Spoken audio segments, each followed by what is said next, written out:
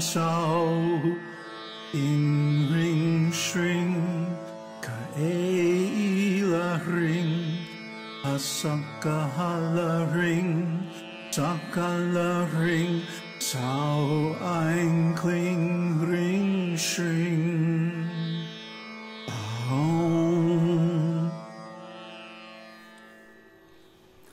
Namaste. So last time we talked about the śirovrata, and actually I made a mistake, which nobody caught, as usual. I said the śirovrata, shira means fire, but it's actually, the meaning of shira is head, putting the 3 lines on the forehead.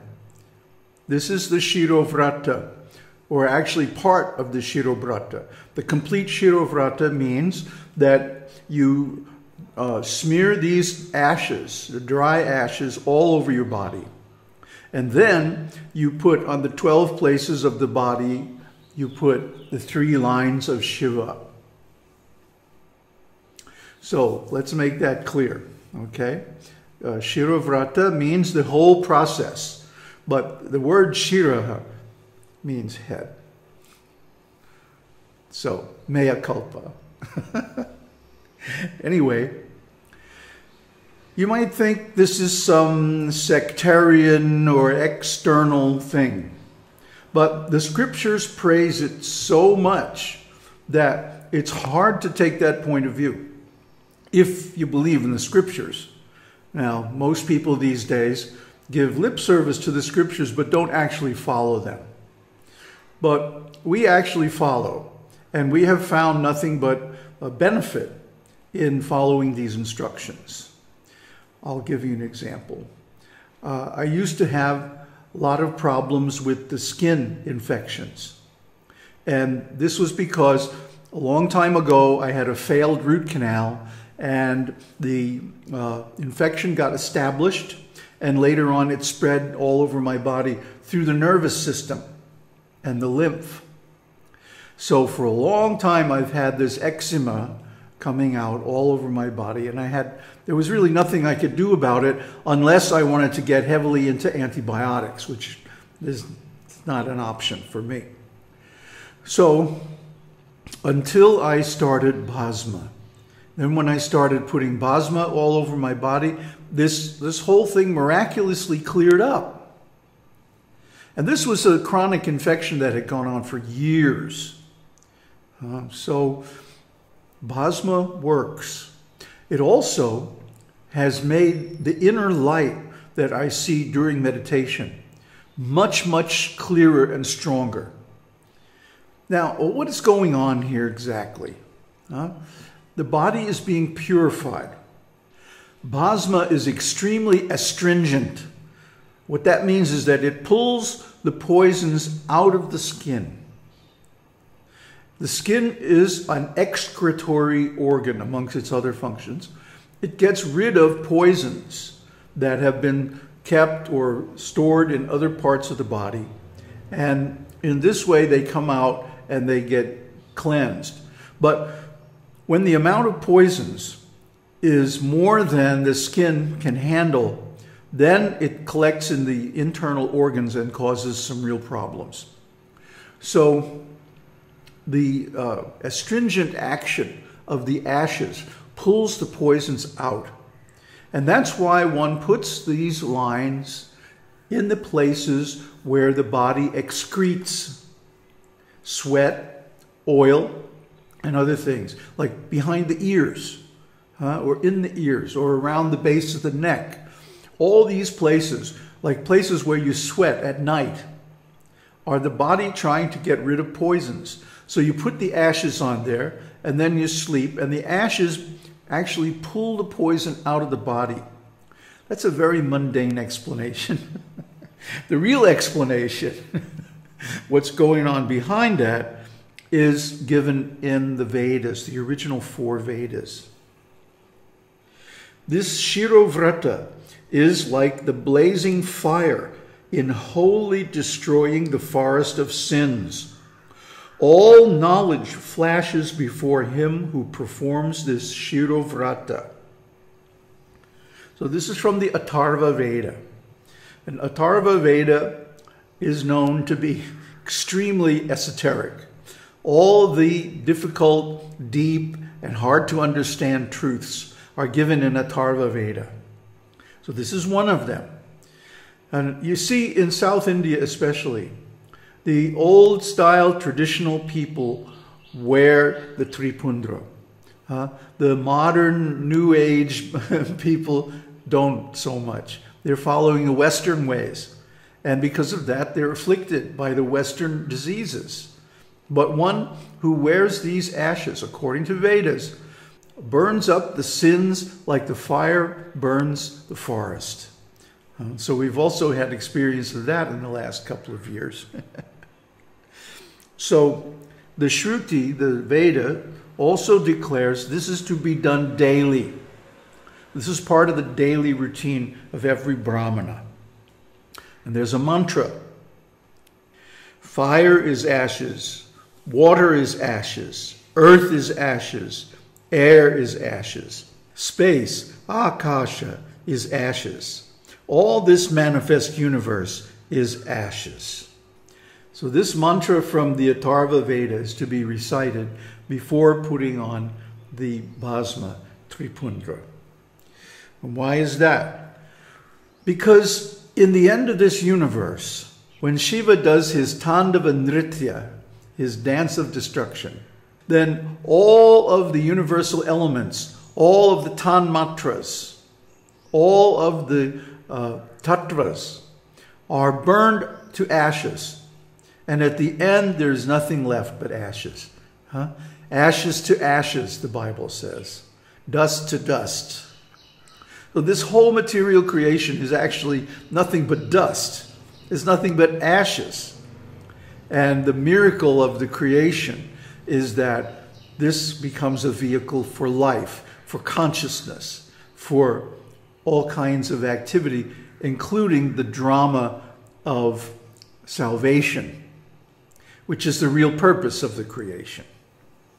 The devotee is to put on these ashes named śirovrata during his sandhyopāsanā, practicing sandhyā 3 times a day, so long as brahma-vidyā, realization of Brahman, does not arise in him. So one is supposed to make a vow. That's why it's called śirovrata.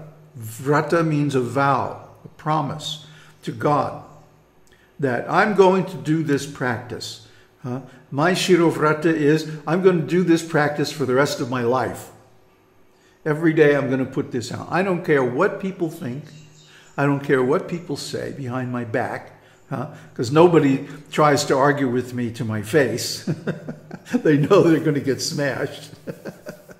Because everything I'm saying comes from scriptures. I don't deviate from the scriptures. I don't speculate on the scriptures. I simply report what is there. And then I put all that knowledge together into a model that I call the esoteric teaching. And so by ontological analysis, we have put together this esoteric teaching by finding the best pieces of wisdom here and there throughout all the Vedic scriptures and the Buddhist scriptures. And this has taken many years. But it's all there for those who come to our course site. So anyway, this is to be done as a regular daily practice 3 times a day. That means, that's why the name sandhyopāsanā. Sandhyā means the 3 junctions of the day, between night and morning, between morning and afternoon, and between afternoon and night. So in other words, at sunrise, noon, and sunset. Then the upasana is a form of worship. Now, whatever your practice is, whatever your style of worship is, whoever your deity is, or whatever type of meditation you're doing, it should be done at these 3 times of the day. That's the instruction given in all the Shastras. Even the Muslims follow this, you know. They have 5 times a day. But 3 of those times are the same times as the sandhyopāsanā. So this is a universal instruction. It's good for everyone. And I follow it strictly. I take 3 baths a day. I put on the tripundra 3 times a day. And it's having an effect. I can feel it.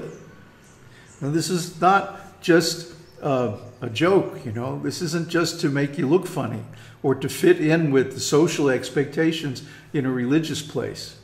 This is because it really does something. It really works. And why? Who gets to do this? Who gets to observe this vow? What is the karma that leads to this blessing of purification? One who performs one's own dharma for many births acquires particular faith in this śirovrata. Others can have no faith in this. Rather, they get animosity for this vrata because of the abundance of ignorance in them. So, swadharma means the particular religious rules and regulations that apply according to your situation in life. Whether you are a brahmana, kshatriya, vaishya, or shudra, according to your consciousness and your work, as Bhagavad Gita says, not necessarily according to birth. Although most people who are born, for example, in a brahmana family will have brahminical inclination, whether they actually act on that inclination and become qualified is a choice they have to make. Otherwise, they become brahma-bandhu, which means simply a friend of a brahmana. A real brahmana is one whose life is dedicated to realizing Brahman. So a person who is on that platform is not going to take any job. Maybe they run a business, a very small pocket business, just to get the bare minimum necessary to survive. Like when I was a householder, when I had a business, I had a business doing technical writing for tech companies. And it was basically just me, my computer, and my checkbook. That was the business. So it was a minimal business. And there are many, many nice stories of devotees who had very, very small business, very tiny income. They made just enough to survive. But what they were really doing their whole life was the spiritual practices. That was their main engagement. So one should be like that. Then he can be accepted as Brahmana. He's in the mode of goodness, the sattva guna. But one who is rushing here and there and doing all kinds of business deals and working very hard and trying to get this and get that and go here and there and so on and so on. This is a person in the mode of passion. Especially somebody who takes up service. If anybody takes a job, that's the mode of ignorance. That's Shudra. You see? So in our world today, 99.9% of everybody is simply Shudra. Even these big government leaders and people like that, they're just taking a job. They're being paid for what they do. They don't have any Brahminical qualification. They don't have any scriptural knowledge. They dress like Westerners. They eat like Westerners. They act like Westerners. Means meat eaters. So there's no Brahminical qualification. Don't kid yourself. The real Brahminical qualification, as I said, is that one dedicates his whole life to realizing Brahman. Everything else comes after. So that kind of a person who performs that kind of dharma for many lifetimes becomes qualified to have faith in the śirovrata. Others who are covered by ignorance can't. That's their karma. That's what they signed up for. That's why they're in this material world. Not to realize Brahman, but to have some other interest. So if they put on the tripundra, you'll see, the people who put on tripundra simply as an external show, put it on very neat. Maybe I don't know how they do it. Maybe they use a ruler, or a stamp. And it's all very neat, you know, and the lines are exactly symmetrical and everything. That's not the real thing. It's meant to be put on very generously, you know, and the lines are like almost an afterthought. The main thing is that these three fingers, actually in the scripture, we'll get to these details later, how to put on the three lines.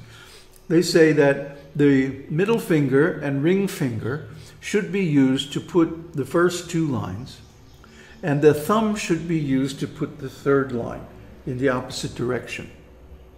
So we'll get into all of this and how it's supposed to be done according to the scriptures in the later episodes of this series.